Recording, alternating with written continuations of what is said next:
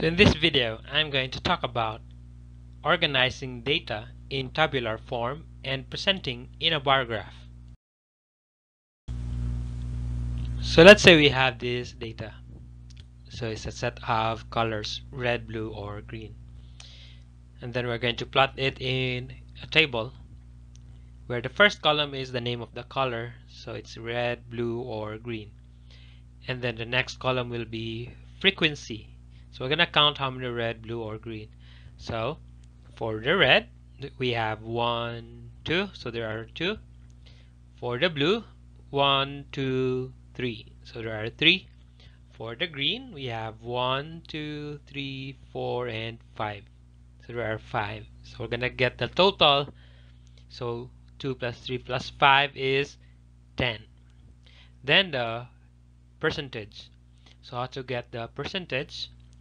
So we're gonna get the frequency, which is 2, divided by the total, which is 10, times 100. So to get 100, it's always times 100 to make it in percent. So the answer for that is 20. So 20%. So that means red is 20% of the total. Next, for blue, we have 3 divided by 10 times 100 is 30. Green is 5 divided by 10 times 100 is 50.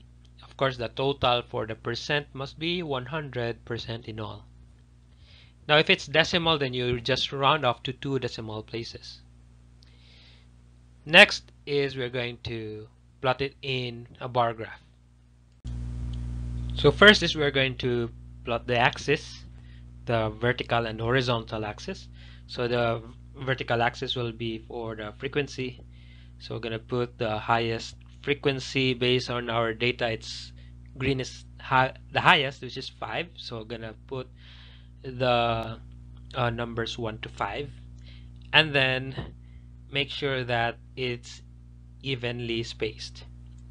Then we're going to plot now the graph for red. So it's 2, so we're going to put a bar that is up to number 2. Then for blue, we're going to put a bar that is up to number 3 because it's 3 in the frequency. And for green, we're going to plot it up to 5. So through this, it's easier for us to compare the frequency of these 3 colors. Now what I have shown you is the vertical bar graph, but you can actually interchange the frequency and the name of the colors. So it would look like this. So now it is what you call a horizontal bar graph. Now in case the data has variants of red, variants of blue, and green.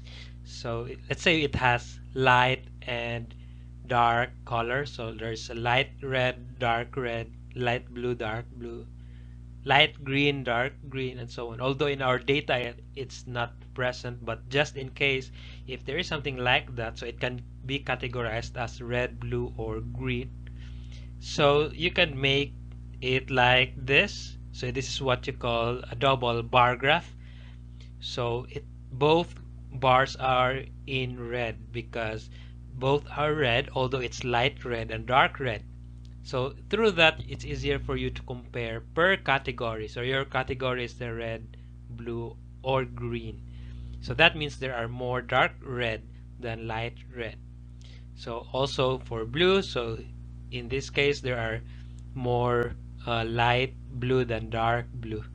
So you might wonder, where can we see that? It is not now anymore referring to the given because it's not giving a light color or dark colors. So this is just for example. And for green, so for example, the dark green is more having more frequency than the light green. So I'm just showing you an example of a double bar graph.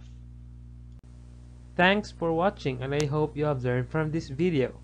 Please support my channel by pressing the subscribe button and write the math topics you want to learn in the comment section.